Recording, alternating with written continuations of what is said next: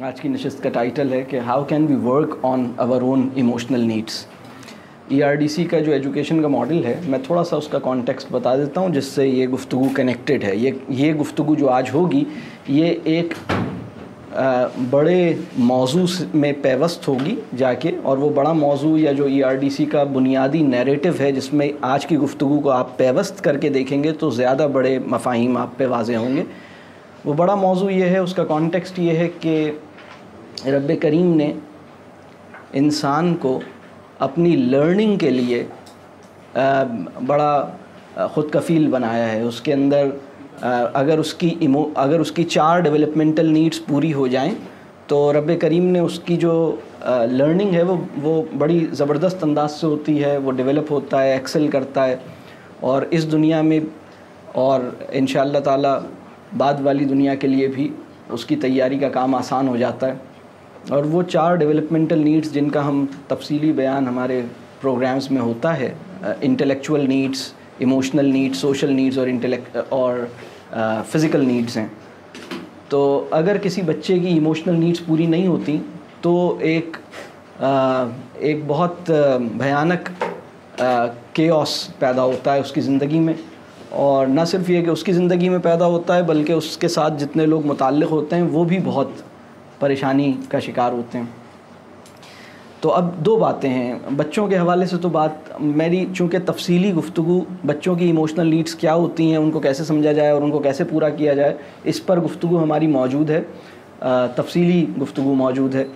لیکن اپنی emotional needs اگر کسی انسان کو یہ احساس ہو کہ میں بڑا ہو گیا ہوں اور اب میں ماں یا باپ کے منصب پہ فائز ہوں یا کسی ادارے میں ٹیچر ہوں یا کوئی بھی میری ذمہ داری ہے، لیکن میں اپنی ایموشنل نیڈز میری پوری نہیں ہوئی. کیونکہ جس طرح ہم بچوں کی ڈیولپمنٹ کی بات کرتے ہیں اور جب اس کی تفصیلات سامنے آتی ہیں تو ہمارے معاشرے کا تقریباً ہر دوسرا آدمی یہ سوچنے پہ مجبور ہو جاتا ہے کہ اچھا یہ تو خود میرے ساتھ نہیں ہوا، مجھے ٹرسٹ نہیں ملا، مجھے انڈرسٹینڈ نہیں کیا گیا، مجھے رسپیکٹ نہیں ملی، میری فیلنگز کو بار بار مجروح کیا گیا، میرے ساتھ اس طرح کی تکریم والا معاملہ نہیں پیش آیا جیسا مطلب آنا چاہیے تھا. اور آج جب اسے پتہ لگتا ہے کہ اچھا بچوں کو تو اس طرح لے کے چلنا چاہیے، تو وہ ایک کبھی کبھی ایک تھوڑا سا ڈی مورلائزنگ ایفیکٹ اس کا ہوتا ہے، اور وہ سوچتا ہے کہ بھائی میں کیا کروں. اور پھر ہم دوسری بات یہ بھی کہتے ہیں کہ کسی بچے کی ایموشنل نیڈز پوری کرنے کے لیے آپ کا خود بھی ایموشنلی اسٹیبل ہونا اور ایموشنلی کمپیٹنٹ ہونا ضروری ہے.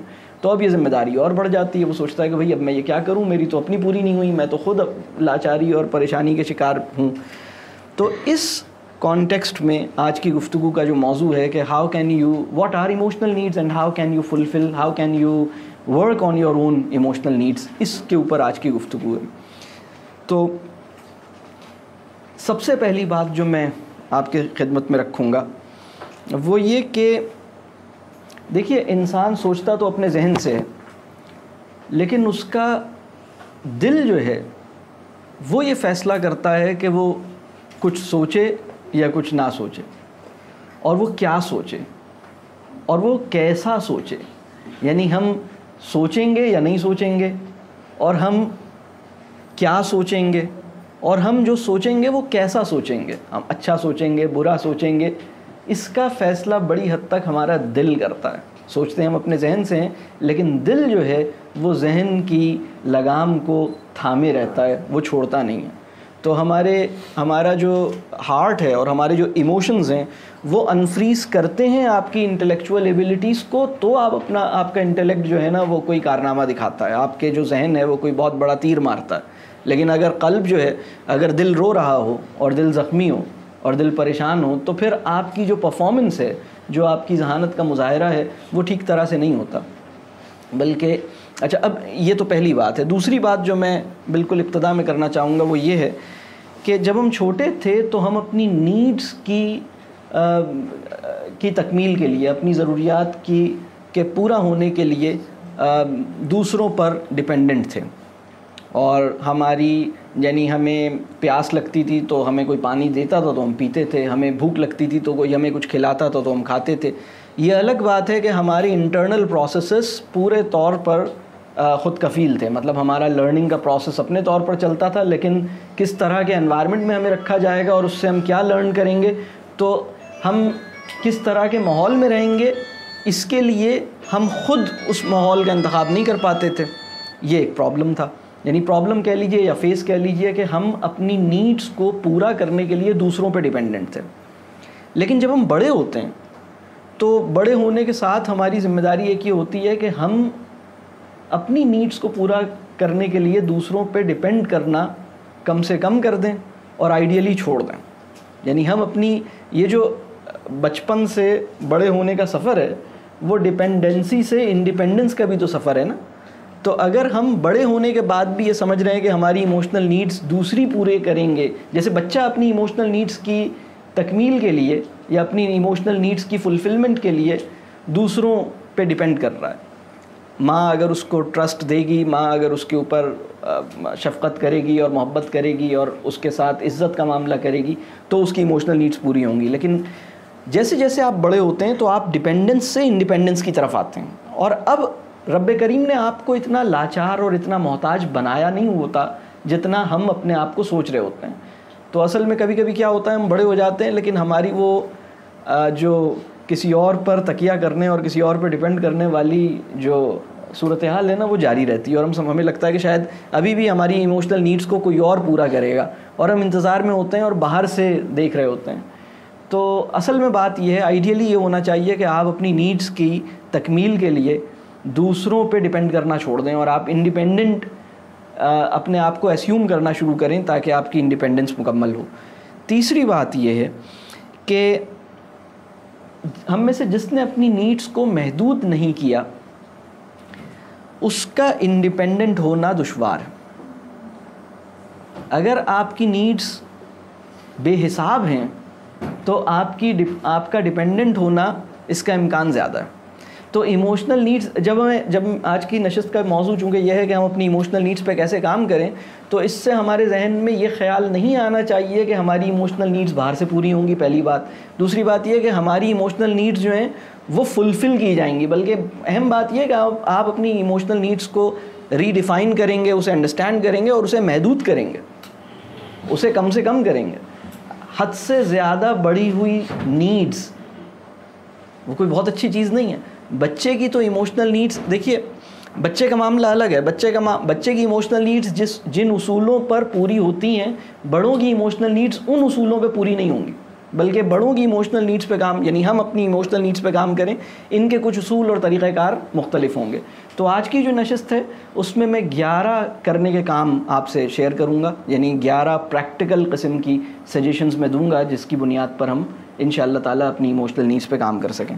ابھی تک جو میں نے بات کی ہے وہ 3 باتیں کی ہیں. پہلی بات یہ کہ ہم سوچتے اپنے ذہن سے ہیں، لیکن ہمارا قلب اس بات کی اجازت دیتا ہے کہ ہم سوچیں یا نہ سوچیں، سوچیں تو کیا سوچیں اور سوچیں تو کیسا سوچیں. دوسری بات میں نے یہ کہی کہ جب ہم بچے تھے، جب ہم چھوٹے تھے تو ہم اپنی نیڈس کی تکمیل کے لیے دوسروں کے محتاج تھے.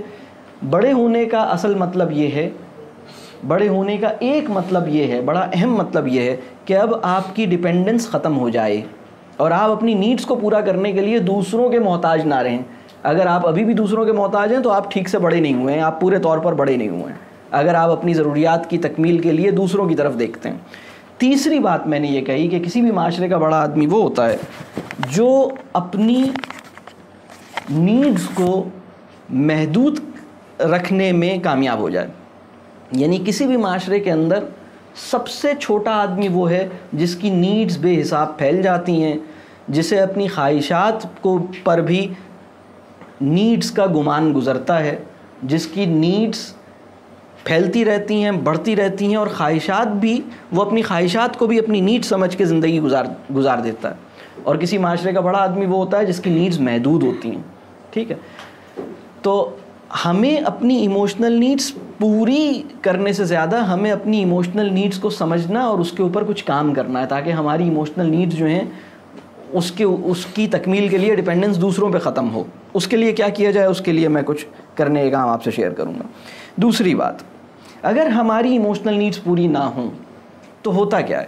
ہوتا یہ ہے کہ ہم ایک مستقل امپلسو بیہیویئر کا شکار ہوتے ہیں. مطلب ہم ریفلیکٹیو کم ہوتے ہیں، امپلسو زیادہ ہوتے ہیں، اور ہماری جو ہے وہ تعلقات جو ہیں وہ خراب ہوتے ہیں. ہماری زبان جو ہے وہ ایک چھری کی طرح انسانوں پہ برستی ہے, لوگوں کو زخمی کرتی ہے, خود بھی ہم ہرٹ ہوتے ہیں, لوگوں کو بھی ہم ہرٹ کرتے ہیں. اور بہت سارے کیسز میں یہ ایک ایموشنلی ایبیوسو ریلیشن شپ کی ابتدا ہو جاتی ہے. میں اس کو کہتا ہوں میوچولی ایموشنلی ایبیوسو ریلیشن شپ. یعنی ماں کی بات بیٹی کو یا بیٹے کو بری لگ رہی ہے, اور بیٹی کی بات ماں کو بری لگ رہی ہے, اور زندگی پچھلے 12 سال سے ایسی ہی گزر رہی ہے. یعنی ایک دوسرے کی بات کو برا مانتے رہتے ہیں, تکلیف میں رہتے ہیں.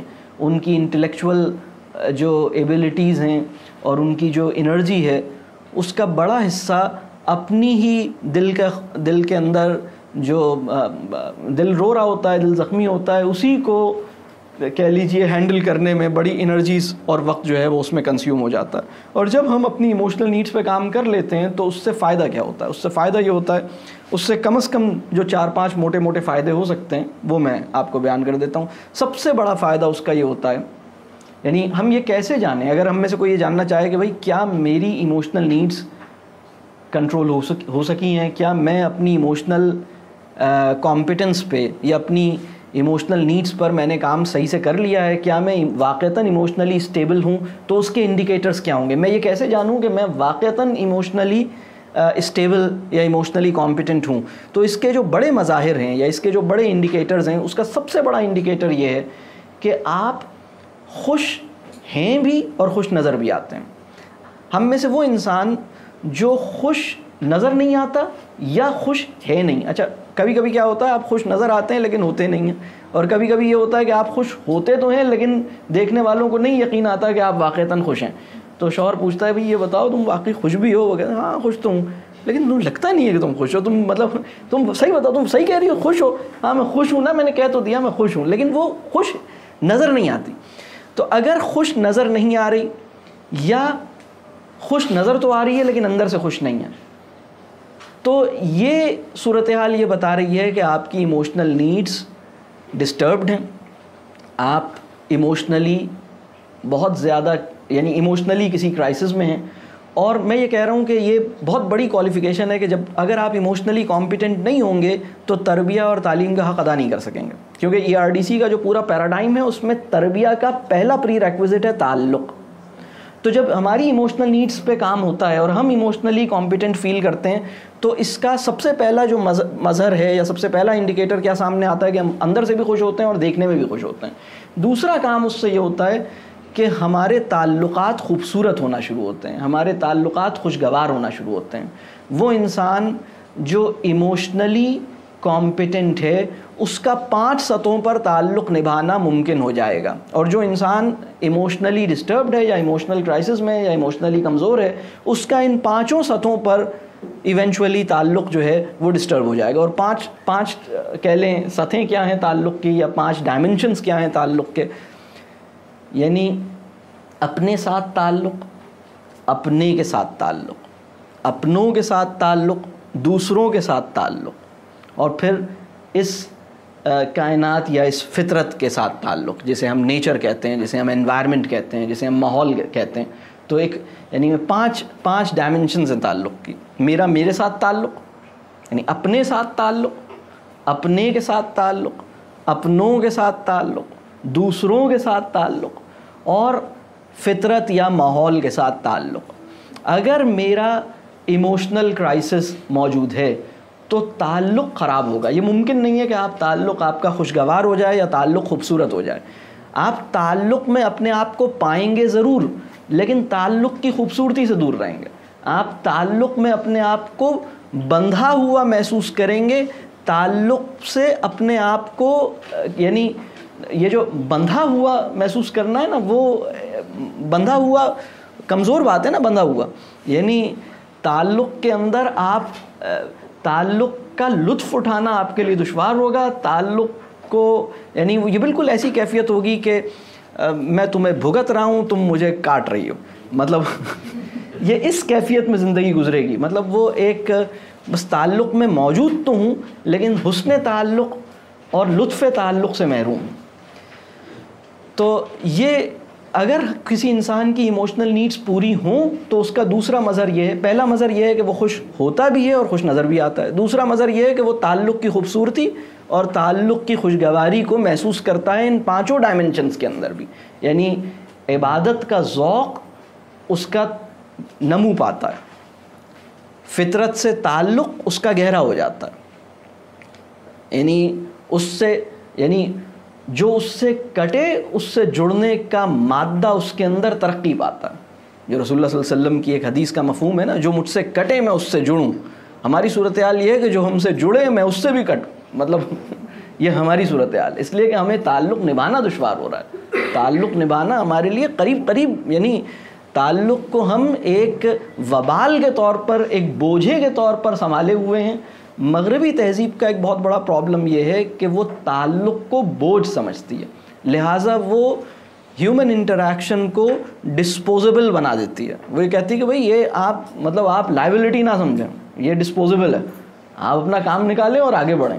تو ہر انسانی جو ٹرانزیکشن ہے وہ بڑی محدود ہوتی ہے، اور اسی پیراڈائم میں ایموشنل انٹیلیجنس، اب یہ کسی اور موقع پہ ڈسکس کریں گے کہ perspectives on modern concept of emotional intelligence, انشاءاللہ اگر کبھی زندگی رہی تو اس موضوع پہ میں الگ سے گفتگو کروں گا کہ ایموشنل انٹیلیجنس کے اوپر ہمارے دینی پیراڈائم میں میرے کیا یعنی پرسیپشنز ہیں، یا اس کا ہم جائزہ کیسے لے سکتے ہیں، یعنی وہ کتنا پسندیدہ تصور ہے، کیونکہ میں اس کے اوپر کچھ کہہ لیجئے یعنی علمی اعتبار سے میرے کچھ اس کے اوپر ویوز ہیں جو میں کبھی اور کسی موقع پر انشاءاللہ واضح کروں گا۔ اسی طرح جب ہماری ایموشنل نیڈز پوری ہوتی ہیں تو ایک اور کام کیا ہوتا ہے کہ ہم امپلسو موڈ سے ریفلیکٹیو موڈ میں آ جاتے ہیں، یہ تیسرا بڑا انڈیکیٹر ہے، یعنی most of the people leave in an impulsive mood, فوراً جھٹ سے سوچ لیا، جھٹ سے پلان کر لیا، جھٹ سے ریجیکٹ کر دیا، جھٹ سے رد کر لیا، جھٹ سے قبول کر لیا، جھٹ سے مروب ہو گئے، جھٹ سے ناراض ہو گئے، جھٹ سے آپے سے باہر ہو گئے، جھٹ سے ریئیکٹ کر دیا۔ تو یہ جو جھٹ سے کچھ کر لینا ہے نا، جھٹ پٹ والی جو کیفیت ہوتی ہے جس کو میں یعنی امپلسو موڈ کیا ہے، یہ جھٹ پٹ والا موڈ ہے، یعنی بس پل میں تولا پل میں ماشا۔ تو امپلسو موڈ سے نکل کر آپ ریفلیکٹیو موڈ میں آتے ہیں، اور ان تینوں کو اگر میں یہ جو 3 باتیں میں نے ایموشنل کمپیٹنس کے جو مظاہر میں نے بیان کیے، میں نے ایموشنل کمپیٹنس کے 3 مظاہر بیان کیے ہیں، آپ خوش ہیں بھی، خوش نظر بھی آتے ہیں، تعلق 5 ڈائمنشنز میں اپنی خوبصورتی اور اپنی خوشگواری کے احساس کو لیے ہوئے ہے، اور تیسری بات میں نے یہ کہی کہ آپ امپلسو موڈ سے ریفلیکٹیو موڈ میں آ جاتے ہیں، اور جب آپ ایسا کرنے میں کامیاب ہو جاتے ہیں تو پھر آپ کے لیے برا ماننا، ناراض ہونا، کٹی کرنا دشوار ہو جاتا ہے۔ یعنی ایموشنل کمپیٹنس کا مطلب یہ ہے کہ آپ کے لیے برا ماننا، کٹی کرنا اور ناراض ہونا قریب یعنی یا تو بہت دشوار ہو گیا ہے یا قریب ناممکن ہو گیا ہے، اس درجے پر آپ کھڑے ہوتے ہیں، اس لیاقت پر۔ تو اب ایک اور بات سمجھ لیجئے، ایمان کی جو سیٹ ہے، یعنی ایمان ہمارے وجود میں جس جگہ پر جا کر مرتکز ہوتا ہے، یا ایمان کا نشیمن ہمارے پورے وجود میں جس جگہ کو کہا گیا ہے اس کا نام کیا ہے؟ قلب، ہمارا دل جو ہے وہ ایمان کا نشیمن ہے، دل جو ہے ایمان کا مسکن ہے، ایمان دل میں ہوتا ہے۔ جب دل ہی زخمی ہو، یعنی آپ یہ سوچئے ایک بہت خوبصورت سے کیک کو جس ٹیبل پر رکھنا ہو، اس ٹیبل کی حالت یہ ہو کہ اس پہ مکھی بھی بیٹھے تو وہ ٹوٹ جائے، جو ٹیبل مکھی کا بار نہ اٹھا پائے وہ کسی بہت بڑی کہہ لیجئے چیز کا بار کیسے اٹھائے گی، وہ تو ہے ہی زخمی۔ تو ایمان کا نشیمن جسے قلب کہتے ہیں، جب قلب ہی رو رہا ہے تو ایمان کے ساتھ کمٹمنٹ کے تقاضے وہ دل نہیں نبھا پائے گا جو رو رہا ہے، ایمان کے ساتھ وابستگی اور ایمان کے ساتھ اپنی کمٹمنٹ کے تقاضے اس دل کے لیے نبھانا دشوار رہیں گے جو اپنی صحیح کیفیت میں نہیں ہے، ٹھیک ہے۔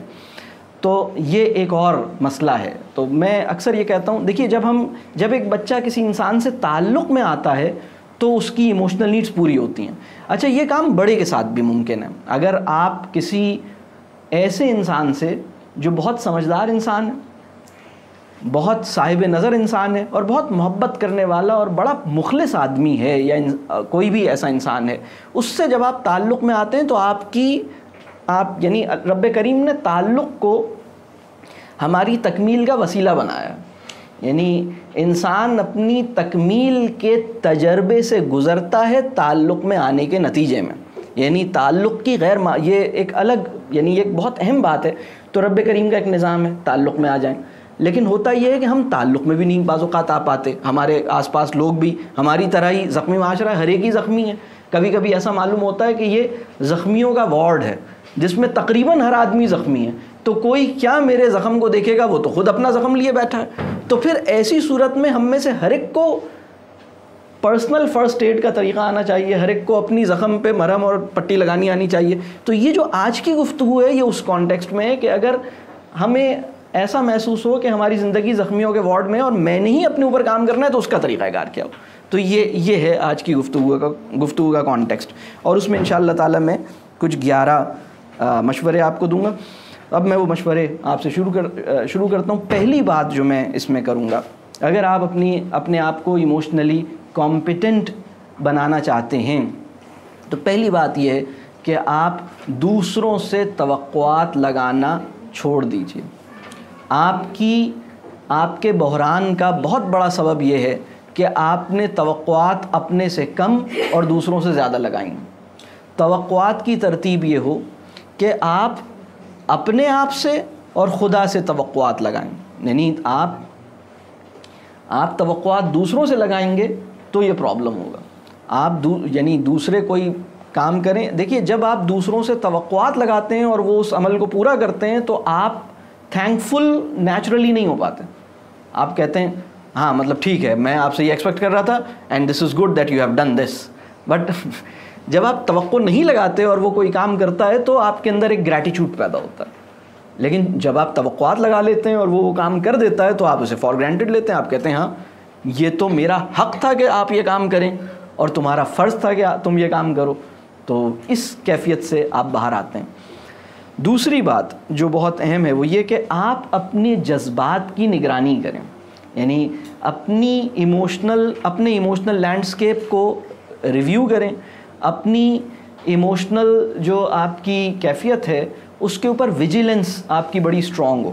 اور اس کا طریقہ کار یہ ہے، اس کے لیے میں ایک پریکٹیکل قسم کی آپ کو ٹپ یہ دے رہا ہوں کہ آپ ایک چھوٹی سی ڈائری بنائیے جس کو آپ اپنا ٹیمپرامنٹ لاگ کا نام دیں. اور اس کے اندر آپ کیا کریں، اس کے اندر آپ کا کوئی بھی، یعنی کسی بھی مرحلے پر جب آپ بہت غصے میں آ گئے یا بہت اداس ہو گئے یا حد سے زیادہ ناراض ہو گئے یا کوئی بات اسٹرانگلی فیل کر لی، یعنی کوئی بھی انٹینسو فیلنگ کسی بھی قسم کی، برا ماننے کی، ناراض ہونے کی، غصے میں آنے کی، برا لگنے کی، ٹھیک ہے، کوئی بھی ایسی فیلنگ ہو سکتی ہے، ہرٹ ہو گئے، تو اس کو آپ اس ڈائری میں نوٹ ڈاؤن کریں. اور اس کو کس طرح نوٹ ڈاؤن کریں؟ پہلی بات تو یہ کہ آپ اس کی تاریخ لکھیں. دوسری بات یہ کہ آپ وہ انسیڈنٹ لکھیں کہ وہ ہوا کیا تھا. تیسری بات آپ اس میں یہ لکھیں کہ آپ نے اس انسیڈنٹ میں کیا کیا. اور چوتھی بات آپ یہ لکھیں کہ آپ کو کرنا کیا چاہیے تھا. یعنی اس تاریخ کو یہ ہوا، میں نے یہ کیا اور مجھے کرنا یہ چاہیے تھا. ہوگا یہ، میرا تجربہ یہ ہے کہ اگر کوئی انسان اپنے جذبات کی اس طرح نگرانی شروع کر دے اور جب اسے لگے کہ میرے جذبات نے گڑبڑ کی ہے تو میں اس کا روزنامچہ کاٹوں گا، میں اس کا پرچہ کاٹوں گا. یعنی آپ نے یہ ڈائری بنا لی اور آپ اس کا پرچہ کاٹتے ہیں. آپ کہتے ہیں میں غصے میں آیا، میں آپے سے باہر ہوا اور میں نے اس کو درج کرنا ہے، میں نے اس کو لسٹ ڈاؤن کرنا ہے. تو ہوتا یہ کہ آپ کی نگاہ اس کے اوپر پڑتی ہے. ہم جتنا اپنے آپ سے غافل ہیں اتنا ہی اس بات کا امکان ہے کہ ہمارے جذبات ہمارے جذبات کنٹرول سے باہر اس وقت نکلتے ہیں جتنا ہم اپنے آپ سے غافل ہوتے ہیں. تو اپنے اوپر نگاہ رکھنے کے نتیجے میں چیزیں جو ہیں کنٹرول میں آتی ہیں، چیزیں بہتر ہوتی ہیں. تو یہ دوسری بات. تیسری بات یہ ہے کہ اپنی خواہشات کی ایک فہرست بنائیے. اگر آپ سے یہ پوچھا جائے کہ آپ اپنی ٹاپ 20 وشز ایک پیپر پہ لکھیے تو کسی وقت اپنے ساتھ وقت گزاریے اور اپنی وشز کی، اپنی خواہشات کی ایک تفصیلی فہرست بنائیے کہ میری خواہشات ہیں کیا، اور پھر اپنی ہر خواہش کو دیکھیے اچھی خواہش وہ ہے جو آپ کو بلند کر دے، بری خواہش وہ ہے جو آپ کو پست کر دے. تو اچھی خواہش جو ہے، یعنی خواہش اچھی بھی ہو سکتی ہے، خواہش بری بھی ہو سکتی ہے، لیکن جب ہمارے دل میں چھوٹی چھوٹی خواہشات بسیرا کر لیتی ہیں تو ہمارا دل کمزور ہو جاتا ہے، اور جب ہمارے دل میں کوئی پاکیزہ اور بڑی مبارک آرزو گھر کر لیتی ہے تو ہم بلند ہو جاتے ہیں. تو دل میں جو آرزو ہوتی ہے وہ ہمیں اوپر لے جانے اور ہمیں نیچے لے جانے کا باعث بنتی ہے. دل میں ایک اور چیز بھی ہوتی ہے جو ہمیں اوپر لے جانے اور نیچے لے جانے کا باعث بنتی ہے، اس کا بھی میں ذکر کروں گا. لیکن یہ خواہشات جو ہیں اپنی وشز کو ایویلویٹ کریں. ایویلویٹ یور وشز، یعنی کیا آپ کی خواہش ہے کیا، اور یہ خواہش کتنی نفیس ہے، یہ خواہش کتنی اچھی ہے. اپنی خواہش کے بارے میں کویسچن کریں. ہماری وہ وش جس کو ہم نے کبھی کویسچن نہیں کیا اور بلائنڈلی فالو کیا، بلکہ ایک بات میں اور بتاؤں، آپ کی وہ خواہش جس کو آپ نے کویسچن نہیں کیا، آپ اس کے فالوور بن جائیں گے. آپ کی وہ خواہش جس کو آپ نے کویسچن کیا، آپ انشاءاللہ تعالی اس کے فالوور، یعنی اگر وہ اچھی ہے تو بنیں گے، نہیں ہے تو نہیں بنیں گے. بلکہ اگر میں یہاں پر وہ جو دعا ہے بڑی خوبصورت، اللہم ارنا الحق حقا وارزقنا اتباعہ وارنا الباطل باطلا وارزقنا اجتنابہ. تو اس دعا، یہ بڑی خوبصورت دعا ہے. اس دعا کا ایک مفہوم یہ ہے کہ رب کریم ہمیں جو چیز ٹھیک ہے وہ ہمیں بھی ٹھیک نظر آئے اور پھر ہمیں اس کا فالوور بنا دیجئے، اور وہ چیز جو گڑبڑ ہے، غلط ہے، وہ مجھے بھی غلط نظر آئے اور پھر مجھے اس سے بچنے والا بنا دیجئے. اس دعا کو ایک اور سطح پر بھی اپلائی کرنے کی ضرورت ہے. وہ یہاں اگر ہم سمجھ لیں تو چیزیں اور انشاءاللہ آسان ہو جائیں گی. عموماً جب ہم یہ دعا پڑھتے ہیں تو ہماری نگاہ جو ہے وہ اپنے سے باہر کی دنیا کی طرف ہوتی ہے، اور ہمارے ذہن میں شاید یہ ہوتا ہے کہ اس دعا کی اپلیکیشن اپنے سے باہر کی دنیا پہ کرنی ہے. اس دعا کی اپلیکیشن جناب اپنے اندر کی دنیا اور اپنے باہر کی دنیا دونوں پہ کرنی ہے. یہ دعا مائکرو کازم جسے ہم انفس کہتے ہیں، میکرو کازم جسے ہم آفاق کہتے ہیں یا باہر کی دنیا کہتے ہیں، ان دونوں پر اس دعا کی اپلیکیشن ہوگی. تو اب اس کانٹیکسٹ میں اس دعا کو ذرا دوبارہ سوچیں کہ اللہم ارنا الحق حقا وارزقنا اتباعہ وارنا الباطل باطلا وارزقنا اجتنابہ. رب کریم میرے اندر آپ نے فجور بھی رکھا ہے اور میرے اندر آپ نے تقوی بھی رکھا ہے، میرے اندر آپ نے برائی کا سبسٹنس بھی رکھا ہے اور میرے اندر آپ نے خیر کا سبسٹنس بھی رکھا ہے. تو مجھے اپنے اندر خیر کے سبسٹنس کو پہچاننے والا بنائیے، اور خیر کے سبسٹنس کو نرچر کرنے والا، خیر کے سبسٹنس کا خیال رکھنے والا، خیر کے سبسٹنس کو ابھارنے اور گرو کرنے والا بنائیے اور اس کا فالوور بنائیے. میرے مرغوبات نفس میں وہ رغبتیں جو رغبت باطلہ ہے، میرے نفس کے جو باطلانہ داعیات ہیں، مجھے ان سے اجتناب کی توفیق دیجیے.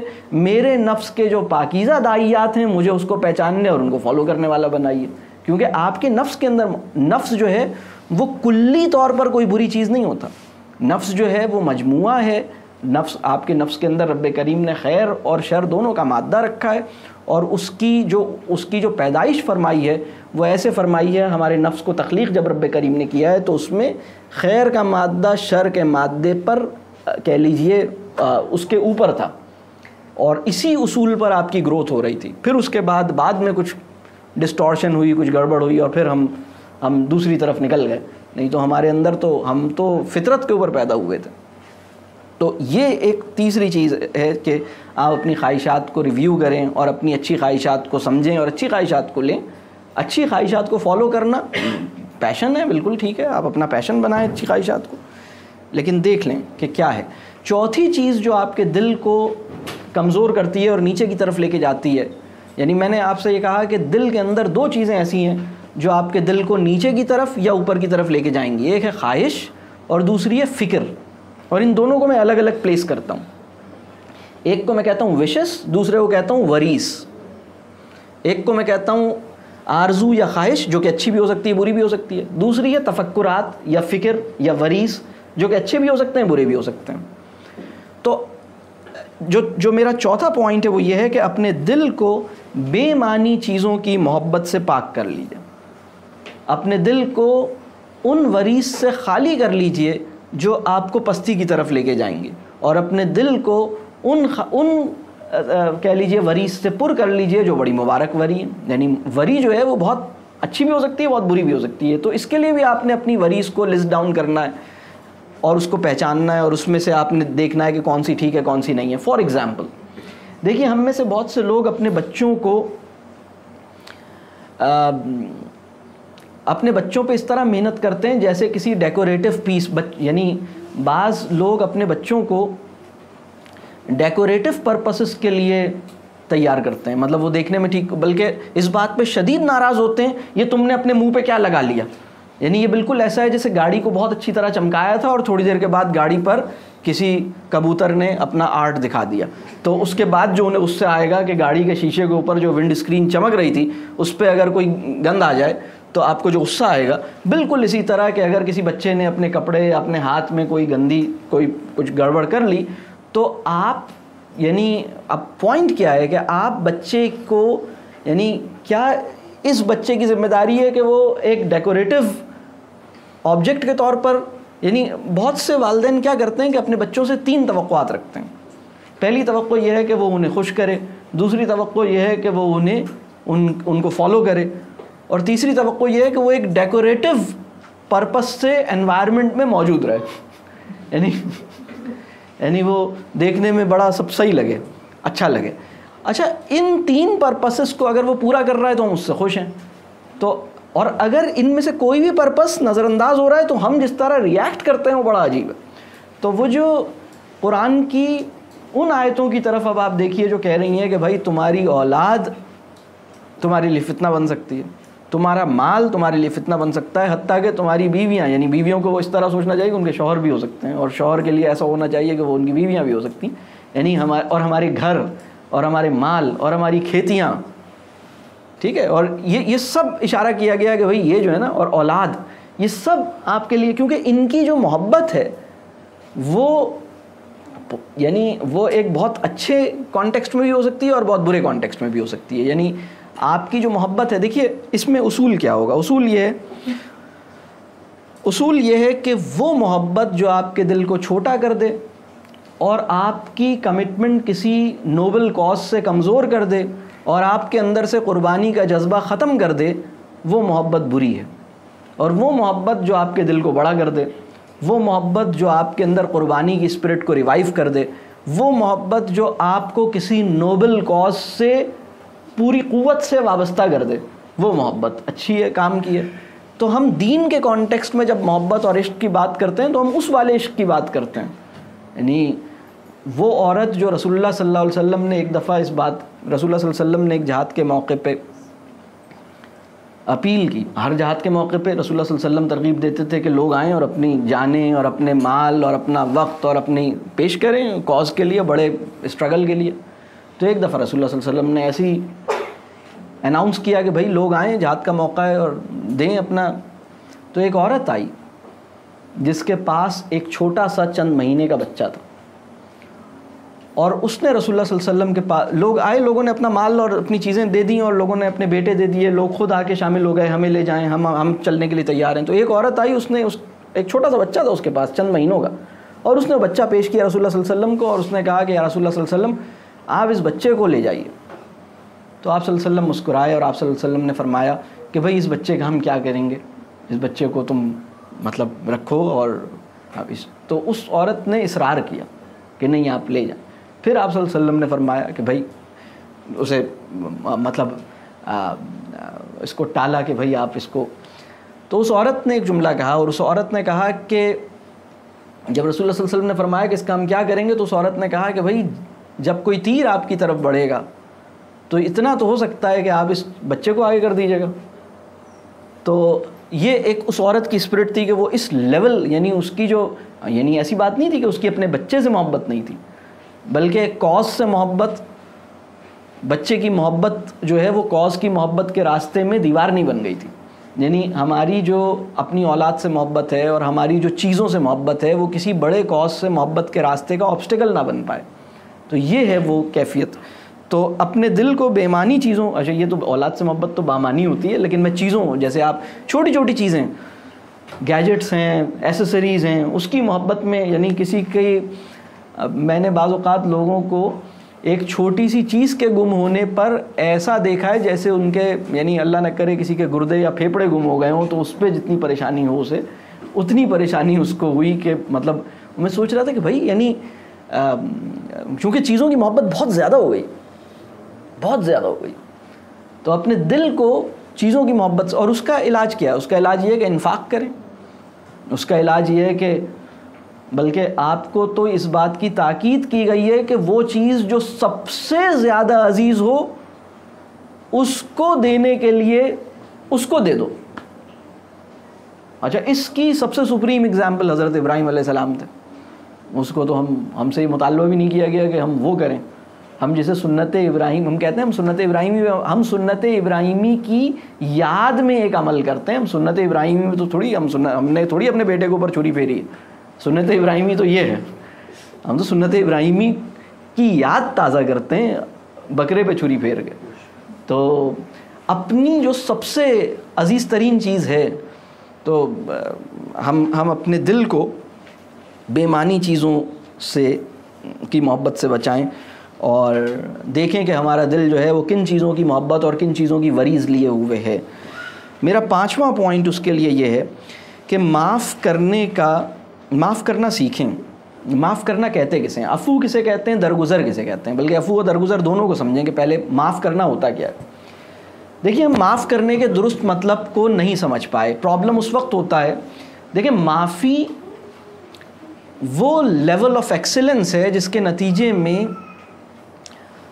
یعنی معافی جو ہے وہ آپ کی سائیکی کو بیسٹ پاسبل اسٹیٹ پر پہنچانے کا ایک وسیلہ ہے. اگر معافی کا ایکسپیرینس آپ کی سائیکک پوزیشن کو لفٹ نہیں کر پا رہا تو یہ معافی کا تجربہ نہیں ہے. اپنے جس عمل پر آپ کو معاف کر دینے کا گمان ہو رہا ہے وہ معافی ہے ہی نہیں. معافی کہتے کسے ہیں؟ معافی جو ہے, اگر آپ نے کسی کو معاف کیا اور آپ اس کی زیادتی کو بھول نہیں پا رہے تو یہ معافی نہیں ہے. To forgive and not to forget is actually not to forgive. تو معافی یہ ہے کہ آپ اس بات کو بھول جائیں. اب ہوتا یہ ہے کہ بچے نے کل کوئی کام کیا تھا, آپ نے اس بات ہو گئی, اس نے معافی تلافی ہو گئی, اور دوبارہ آج جب کام ہوا ہے تو آپ پچھلی ساری باتوں کو دوبارہ بیان کرتے ہیں. آپ کہتے ہیں تم تو ہوئی ایسے, جب تم 4 سال کے تھے تو تم نے مجھے ایسے کیا تھا, جب تم 6 سال کے تھے تو ایسا کیا تھا, اور آج تم 14 سال کے ہو, اور پچھلے 10 سال کے سارے اس کے جرائم جس کے اوپر آلریڈی کیس چل کے وہ بری الذمہ ہو چکا ہے, ہر وہ کیس جس کے اوپر اس کو بری کیا جا چکا ہے, آج دوبارہ ساری فائلیں کھول کے دوبارہ بیٹھ گئے.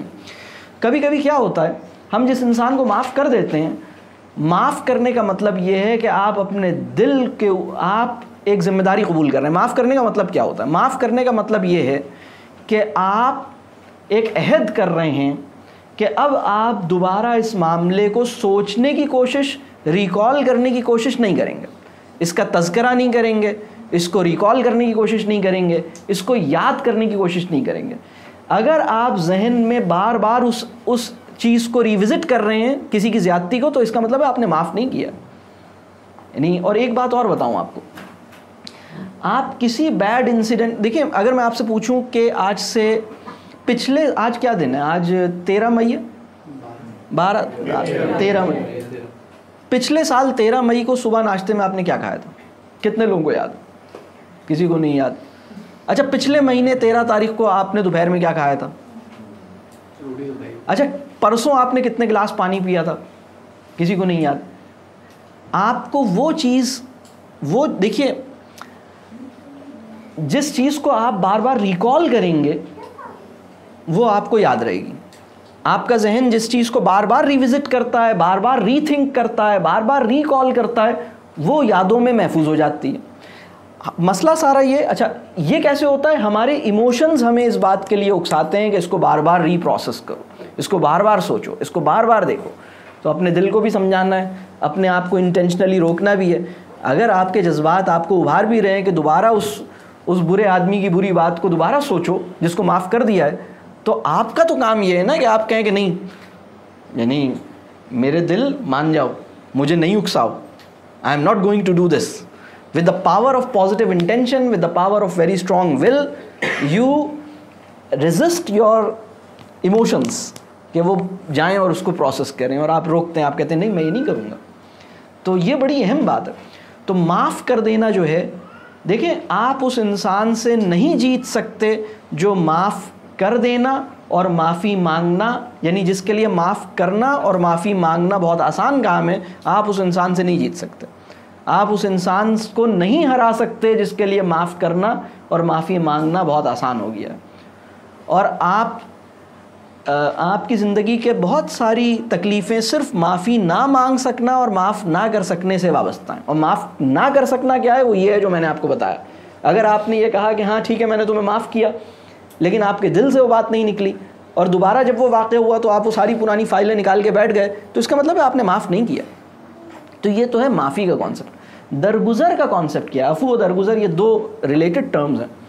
درگزر کہتے ہیں کوئی بات نہیں کہہ سکنے کا فریز آسانی سے آپ کی زبان سے ادا ہو جائے، اس کیفیت کو کہتے ہیں درگزر کرنا.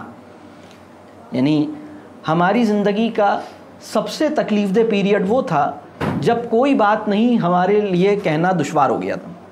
آپ کی لائف کا وہ فیز جب یہ تین لفظ بڑے میجیکل لفظ ہیں، کوئی بات نہیں.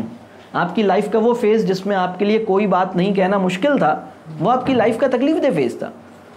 بیوی نے کہا کہ بھائی آج چائے صحیح نہیں بن سکی، اور آپ یہ نہیں کہہ سکے کوئی بات نہیں. آپ نے کہا اچھا چلو نہیں بنی دے دو. کاش آپ یہ کہہ دیتے کوئی بات نہیں، کاش آپ یہ کہہ دیتے کوئی بات نہیں. کوئی بات نہیں کہنا آپ کے لیے دشوار تھا. تو درگزر کہتے ہیں جب آپ کوئی بات نہیں کا کلمہ آپ کے دل سے خود بخود نکلے، یہ کیفیت ہے درگزر کی. کسی کی زیادتی کو بھول سکیں، یہ کیفیت ہے معاف کرنے کی. اور یہ دونوں اس کے اوپر احسان نہیں ہے، آپ کی اپنی جو سائیکی ہے اس کی کنڈیشن، اس کے لیے یہ احسان والا معاملہ ہے. آپ اپنے اوپر احسان کرتے ہیں کسی کو معاف کر کے. تو یہ ایک پانچویں بات ہے. چھٹی بات یہ ہے کہ صبر اور برداشت میں جو فرق ہے اس کو سمجھ لیں. ہمارا پرابلم یہ ہے کہ ہم صبر اور برداشت کا فرق نہیں سمجھ پائیں. اگر کوئی انسان صبر اور برداشت، دیکھیں برداشت کیا ہوتی ہے اور صبر کیا ہوتا ہے. برداشت جو ہے نا وہ ایک مجبوری میں کسی کی زیادتی کو سہتے رہنا ہے. آپ جواب نہیں دے سکتے کیونکہ وہ آپ کا باس ہے، آپ کچھ کہہ نہیں سکتے اس لیے کہ آپ کی گوٹ پھنسی ہوئی ہے. تو اس کیفیت میں ایک کمپرومائزنگ اسٹیٹ میں آپ جو ہے اس کو، یعنی اس کا ایک رویہ آپ کو تکلیف دے رہا ہے، لیکن آپ کسی مصلحت کی وجہ سے، کسی وقتی ضرورت کی وجہ سے آپ اس کو ریئیکٹ بیک نہیں کر رہے، آپ کے اندر ایک ریئیکشن جمع ہوا ہے. تو برداشت جو ہوتا ہے نا اس کا ایک تھریش ہولڈ ہوتا ہے. جس دن برداشت کا تھریش ہولڈ، یعنی برداشت نا ایک اس کا ایک سیچوریشن پوائنٹ ہوتا ہے، جس دن وہ برداشت کا پیالہ بھر جاتا ہے اس دن طوفان آ جاتا ہے. اس دن جو ہے وہ ایک دم سب باہر نکلتا ہے اور کہتے ہیں ایسی تیسی، آپ بہت ہو گیا، اب میری برداشت جواب دے گئی. وہ برداشت اس دن جواب دے جاتی ہے، بند ٹوٹ جاتا ہے، سیلاب باہر آ جاتا ہے. تو برداشت، دیکھیں برداشت بری چیز نہیں ہے، برداشت ایک بفر ہے. برداشت ایک سمجھیے کہ ایک آپ اسے یہ کہہ لیجئے کہ ایک ٹیمپرری فائلز کو رکھنے کی ایک اسپیس ہے. یعنی برداشت کے، یعنی آپ نے تھوڑی دیر کے لیے اس جگہ پہ چیزیں رکھی ہیں، بڑی تیزی اس کو ریزالو کر کے بڑی تیزی سے آپ نے اس جگہ کو کلیئر کر لیا. لیکن اگر آپ برداشت کرے چلے جا رہے ہیں اور وہ جگہ بھر گئی ہے تو یہ مشکل کی صورتحال ہے. برداشت اور صبر میں بہت فرق ہے. بہت سے لوگ اپنی جس کیفیت پر صبر کا گمان کرتے ہیں وہ صبر کی کیفیت نہیں ہے، وہ برداشت کی حالت ہے. صبر کسے کہتے ہیں؟ صبر یہ ہے کہ آپ کو اب دوسرے کی زیادتی، آپ کو دوسرے کی بری آپ ایک ایسی کنڈیشن میں چلے گئے کہ اب آپ کو وہ بری بات تکلیف نہیں دے رہی، آپ کو وہ بری لگنی چھوڑ دی آپ کو. اور میں اس کا جو سب سے جوہری فرق ہے وہ یہ ہے کہ وہ کنڈیشن جس میں آپ دو حالتوں سے باہر آ جائیں، یعنی دو حالتیں، اگر آپ شکر کی کیفیت آپ کی کم ہو رہی ہے اور شکایت کی کیفیت آپ کی بڑھ رہی ہے تو یہ صبر نہیں ہو سکتا. صبر وہ ہے جو آپ کے جذبہ شکر کو اور آپ کی شکر کے مرتبے میں اضافہ کر دے. اگر آپ کی شکر کی لیاقت بڑھ رہی ہے، تھینک فلنس کی ایبلٹی آپ کی گرو کر رہی ہے تو یہ صبر ہے. اگر تھینک فلنس کی ایبلٹی کم ہو رہی ہے تو یہ برداشت ہے. اسی طرح اگر آپ دیکھنے سے, سننے سے, اپنی ٹون میں, اپنے لفظوں میں, اپنی باڈی لینگویج میں 3 چیزیں ہوتی ہیں جس سے آپ کا شکایتی پن نظر آتا ہے. آپ کی ٹون, آپ کی باڈی لینگویج اور آپ کے لفظوں کا سلیکشن. آپ کے فریزز, آپ کی ٹون, آپ کی باڈی لینگویج. آپ کی ٹون, آپ کی باڈی لینگویج اور آپ کے فریزز جو آپ کے جملے ہیں, جب یہ ان میں سے کسی میں سے بھی شکایت کی بو آ رہی ہو تو یہ صبر نہیں ہے, یہ صبر نہیں ہے, یہ برداشت ہے. اور جب آپ کی ٹون, آپ کی باڈی لینگویج اور آپ کے جملوں میں سے, آپ کے فریزز میں سے شکایت کی بو آنی بند ہو جائے اور یہ شائبہ بھی نہ ہو کہ اس کو کوئی پریشانی ہے, اس کا مطلب یہ ہے کہ یہ صبر ہے. کیونکہ صبر کا معاملہ اور برداشت کے معاملے میں جو بنیادی فرق ہے وہ یہ ہے کہ برداشت آپ کر رہے ہوتے ہیں, آپ نے یہ میٹر اپنے ہی, دیکھیں جب تک کسی معاملے کو آپ اپنے کورٹ میں پروسیس کریں گے وہ برداشت کی حالت ہے. جب ایک معاملہ آپ نے اللہ کے کورٹ میں بھیج دیا تو یہ صبر کی حالت ہے. جب آپ نے سپریم کورٹ میں بھیج دیا کیس تو سیشن کورٹ میں, سٹی کورٹ میں کیوں چلائے جا رہے ہیں؟ اب آپ چھوڑ دیں اسے. آپ نے کہا بھائی میں نے اوپر کی عدالت میں بھیج دیا, اب وہ جانے یعنی سب سے بڑا عادل, العادل اور المنصف جو فیصلہ کرے گا, الحکیم اور العزیز اور الجبار اور الرحیم جو فیصلہ کرے گا وہ مجھے قبول ہے. میں نے اس کے کورٹ میں اپنا کیس بھیج دیا, اب آپ مطمئن ہیں, اب آپ کو پریشانی نہیں ہے. یعنی کیا رب کریم کو بتانے کے بعد بھی آپ اس طرح ایکٹ کریں گے جیسے کہ اس نے سنا ہی نہیں ہے یا اس کو پتہ ہی نہیں ہے؟ نہیں, آپ ایسے ایکٹ کریں گے نا بھائی جب اس کے علم میں آ گئی تو یہ کافی نہیں ہے کیا؟ اب اس کے سپرد کر دیا. جب کوئی معاملہ پوری طرح رب کے سپرد نہ ہو پائے تو یہ صبر کی کیفیت نہیں ہے. جب کوئی معاملہ پوری طرح رب کی سپرد ہو جائے تو یہ صبر کی کیفیت ہے. تو صبر اور برداشت میں بہت فرق ہے. صبر جو ہے وہ ہماری سائیکی کو اس طرح لفٹ کرتا ہے, صبر ہماری سائیکی کو بیسٹ پاسبل اسٹیٹ عطا کرتا ہے. صبر جو ہے وہ ہمارے ایموشنل ایکویلیبریم کا ضامن ہے. صبر جو ہے وہ آپ کے ایموشنز کو ایک بیوٹی عطا کر دیتا ہے. اس لیے کہ آپ کسی بھی سچویشن کو ایک ایسے پرسپیکٹو سے جا کے دیکھتے ہیں جس میں چیزیں ریزالو ہو جاتی ہیں. بھلے پرابلم ریزالو نہ ہوا ہو, میں اطمینان پا چکا ہوں. لیکن کچھ لوگوں کا اطمینان اس وقت ہوتا ہے جب حالات ان کی مرضی کے مطابق ہو جائیں. ٹھیک ہے, صبر اس کیفیت کا نام ہے کہ جب حالات تو میری مرضی کے مطابق نہیں ہوئے لیکن میں رب کی مرضی کو پہچان گیا. صبر اس کیفیت کا نام ہے. صبر اس کیفیت کا نام نہیں ہے کہ جب تک حالات میری مرضی کے مطابق نہیں ہوں گے مجھے چین نہیں آئے گا. صبر اس کیفیت کا نام ہے کہ حالات تو میری مرضی کے مطابق نہیں ہوئے لیکن چونکہ میں نے اپنا کیس رب کی عدالت میں بھیج دیا لہٰذا رب کی عدالت میں اپنا کیس بھیجنے کے بعد میں چین میں ہوں. حالات میری مرضی کے مطابق بھلے نہ ہوئے ہوں لیکن میں اب چین کی حالت میں آ گیا ہوں. کچھ لوگوں کو یہ چین کی کیفیت نصیب نہیں ہوتی. اس کی دعا کرنی چاہیے, اللہ تعالیٰ سے دعا کرنی چاہیے. تو صبر اور برداشت میں اگر آپ تمیز نہیں کر پائیں گے اور صبر کے لیے اپنے آپ کو تیار نہیں کر پائیں گے تو آپ اپنی ایموشنل لینڈسکیپ کو امپروو نہیں کر سکتے.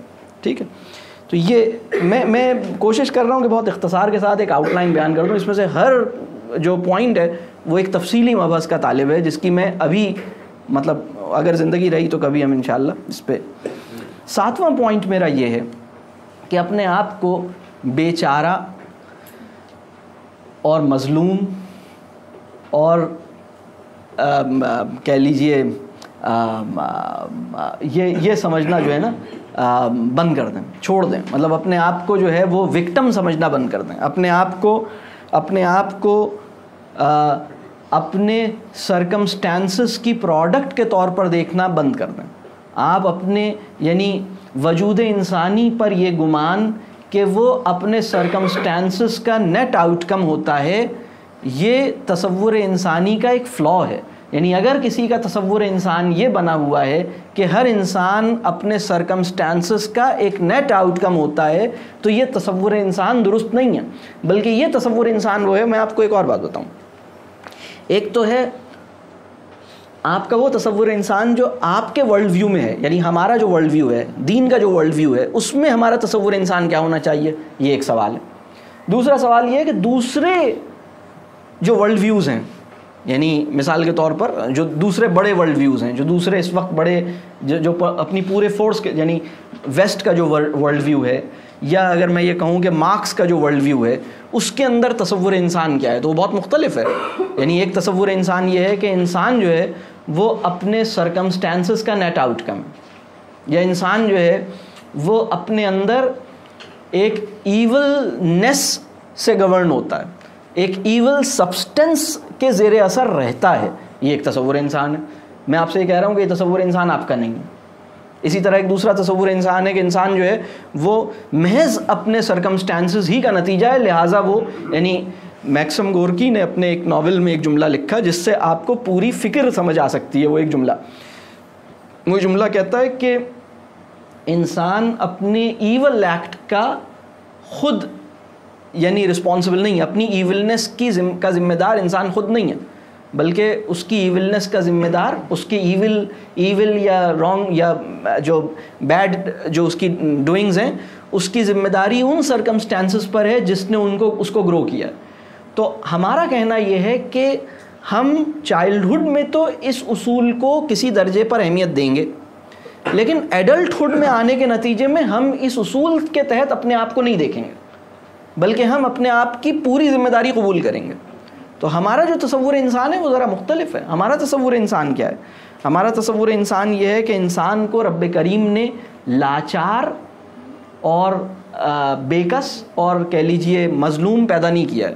یعنی دیکھیے، جب ہمارا احساس نیابت کمزور پڑ جاتا ہے نا تو ہم اس کیفیت میں جاتے ہیں. جب ہم یہ بات بھول جاتے ہیں کہ ہم مسجود ملائک ہیں تو ہم اس کیفیت میں جاتے ہیں. جب ہم یہ بات بھول جاتے ہیں کہ رب کریم مستقل ہمیں اپنی نگاہ میں رکھتا ہے تو ہم یہ بات بھول جاتے ہیں، اپنے آپ کو بے سہارا سمجھنے لگتے ہیں، مظلوم سمجھنے لگتے ہیں. اس کو ہم انگریزی میں کہتے ہیں وکٹم مینٹالٹی، یعنی وکٹم مینٹالٹی کا شکار ہو جاتے ہیں. آپ کو لگتا ہے کہ بھائی میں تو نہیں کچھ کر سکتا.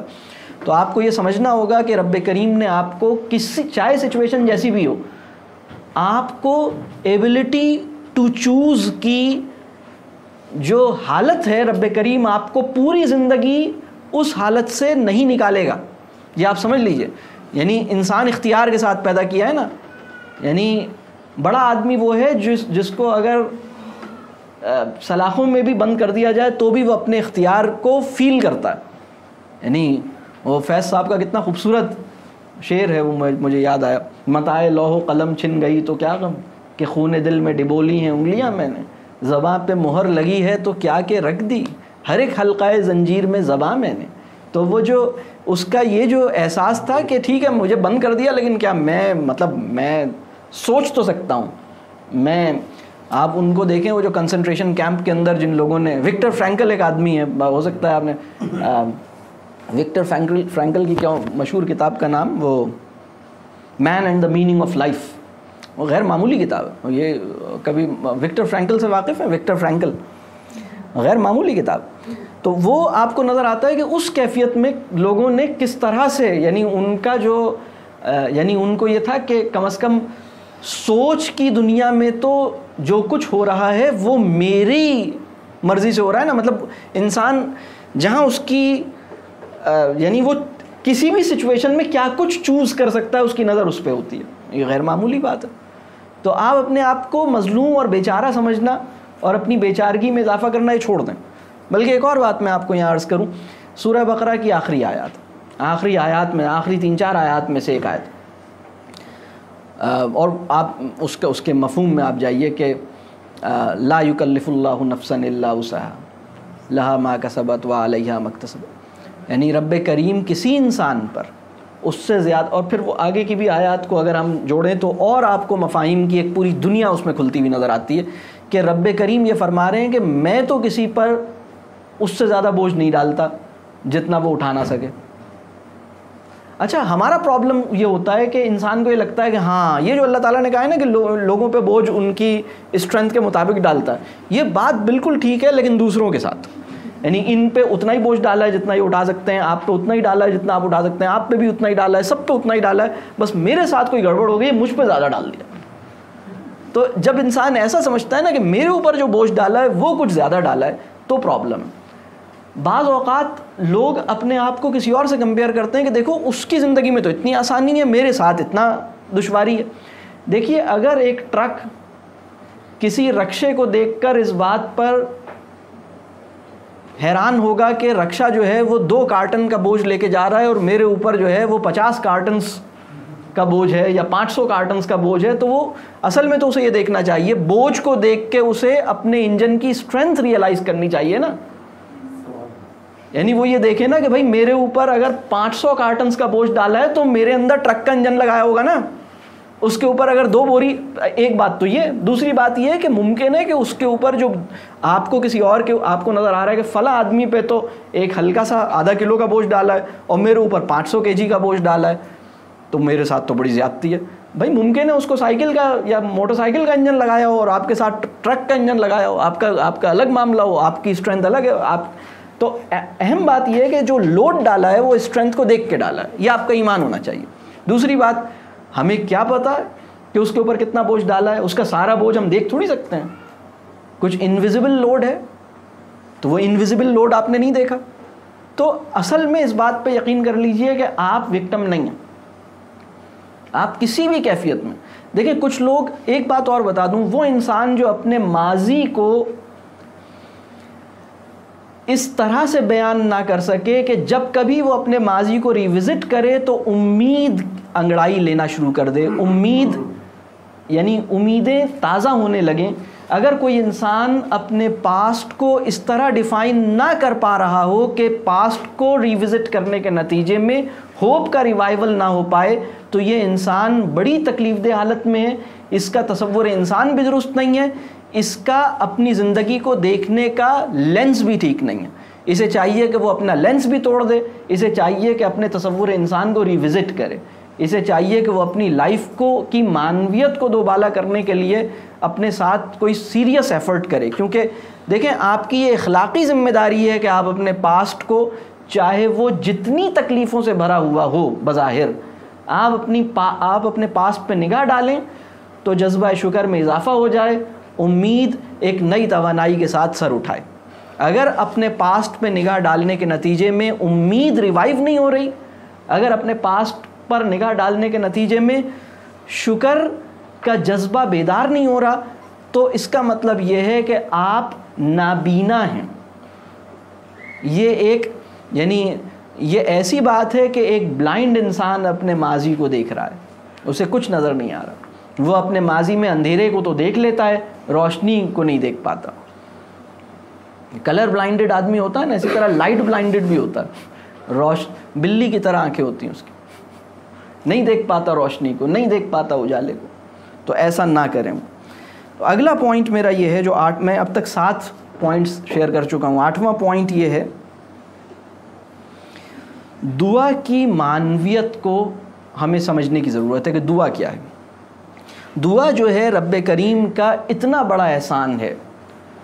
اگر رب کریم ہمیں دعا کے آداب نہ سکھاتے، دعا کا تصور نہ عنایت فرماتے، دعا کے فریم ورک سے ہمیں محروم رکھ دیتے، تو ہم اپنی سائیکولوجیکل ہیلنگ کا سب سے بڑا ذریعہ اس سے محروم ہوتے ہیں. یعنی ہم اپنے نفسیاتی عوارض، ہم اپنی کہہ لیجئے ایموشنل ٹراماز کو ریپیئر کرنے کے سب سے طاقتور فریم ورک سے محروم ہو جاتے ہیں. دعا کیا کرتی ہے؟ دعا جو ہے وہ ہماری سائیکک کنڈیشنز کو لفٹ کرتی ہے. دعا جو ہے وہ طاقت کے سب سے بڑے سرچشمے سے ریکنیکٹ کر دیتی ہے ایسے لمحے پر جب آپ اپنے آپ کو کمزور محسوس کر رہے تھے. یعنی آپ کو ایک ایسا کہہ لیجئے، یعنی دعا کے فریم ورک کو پال لینے کے بعد بھی اگر کوئی انسان الادین کے چراغ جیسی چیزیں تلاش کرتا ہے تو اسے دعا کی معنویت اس پہ واضح نہیں ہے. یعنی دعا جو ہے، مومن کا جو الادین کا چراغ ہوتا ہے، مومن کا جو میجک وینڈ ہوتا ہے، وہ اس کی دعا ہوتی ہے. مومن کی زندگی کا معجزہ اس کی دعا ہے.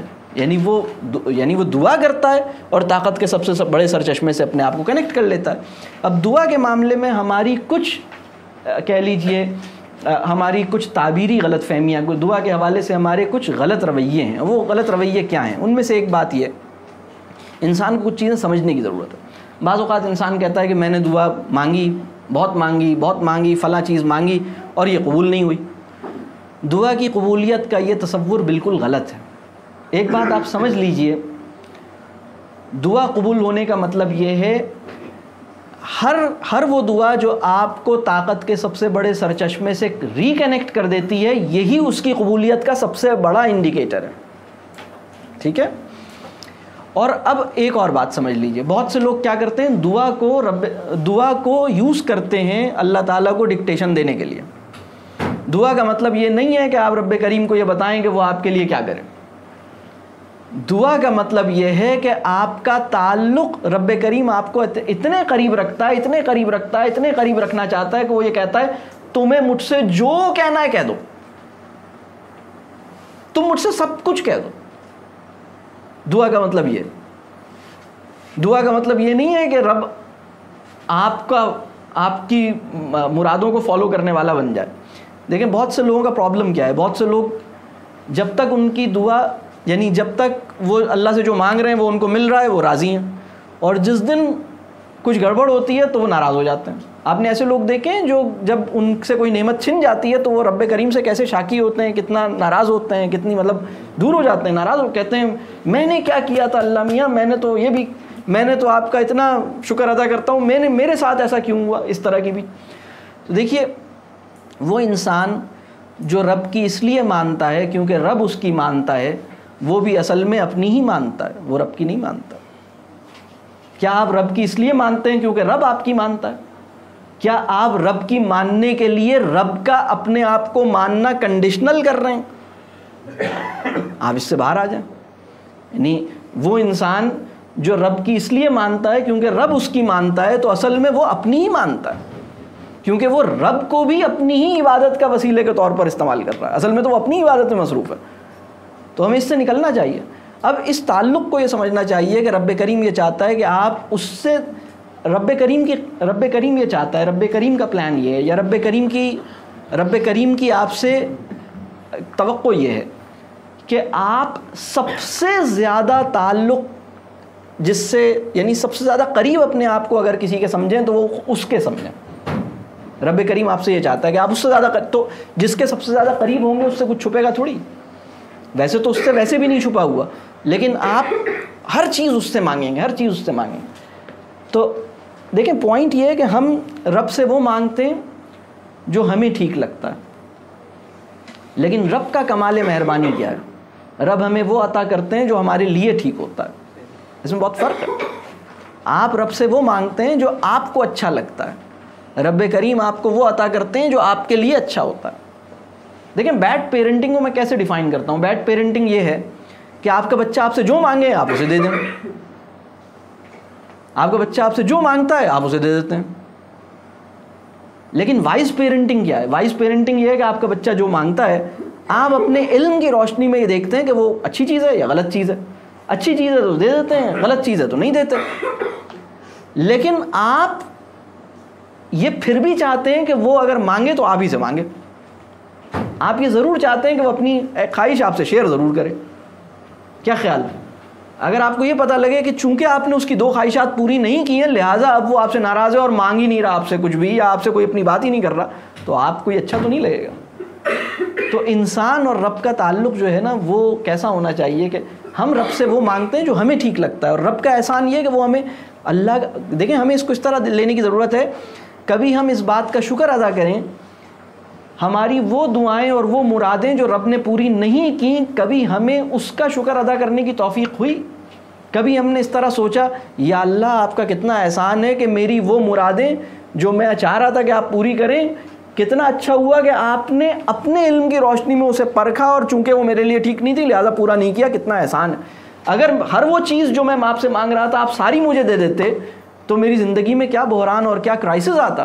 آپ نے اس کرائسس سے مجھے بچا لیا، آپ نے مجھے میرے سپرد نہیں کیا، مجھے اپنا ہی رکھا، لہٰذا مجھے جو دیا وہ اپنے علم کی روشنی میں دیا۔ رب کریم جس انسان کو اس کے حال پہ چھوڑ دیتا ہے اس کو اسی طرح دیتا ہے جس طرح وہ لینا چاہتا ہے۔ بہت فرق ہے اس بات میں، بہت فرق ہے۔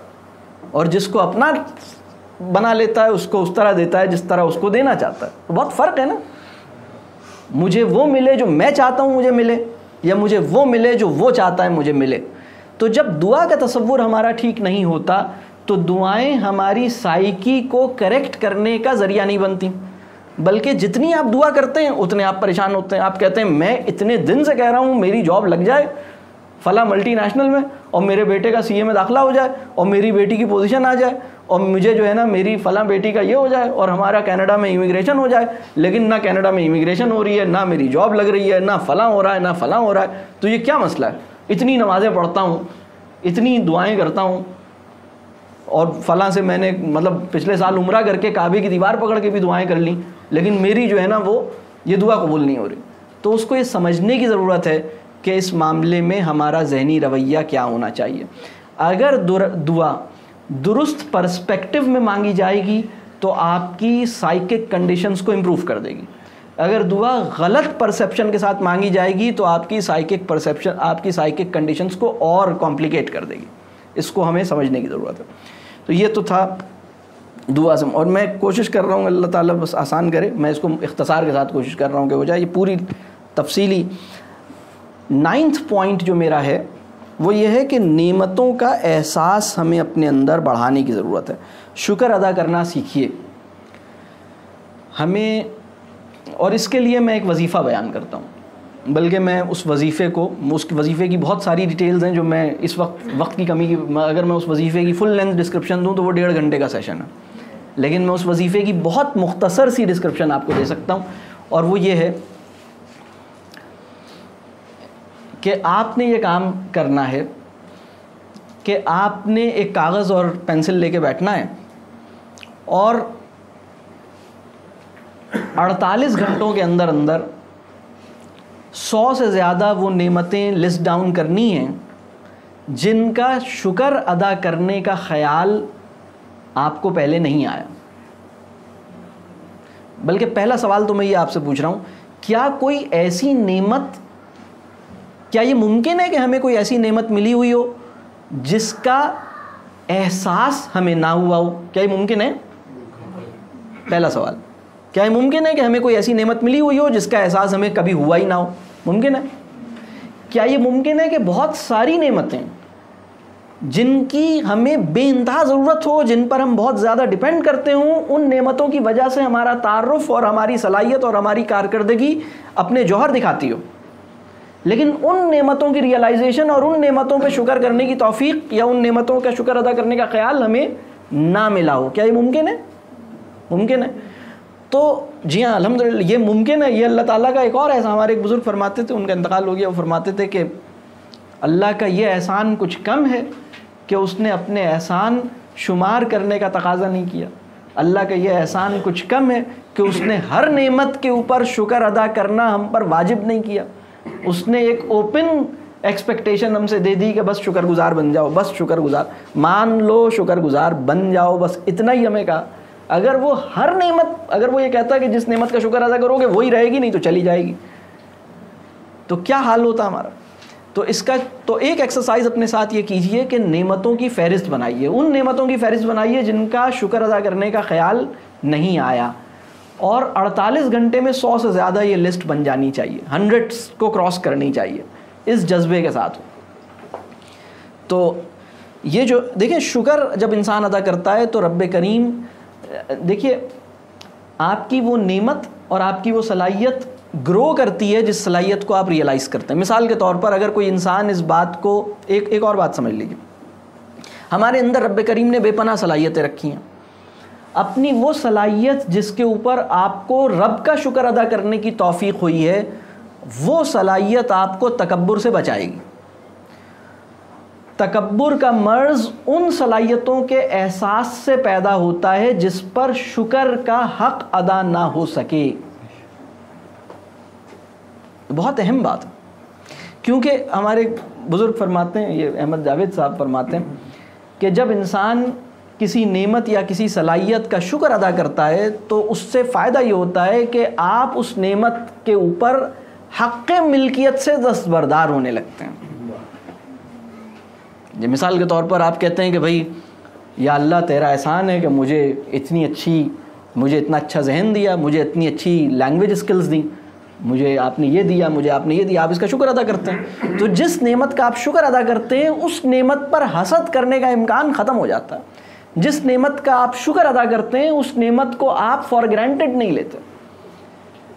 کیونکہ حسد کا مرض کیسے پیدا ہوتا ہے؟ حسد کا مرض, یہ ہمارے بزرگ ہیں ان کی بات ہے, میں ان کو, احمد جاوید صاحب فرماتے ہیں کہ حسد کا مرض کیسے پیدا ہوتا ہے.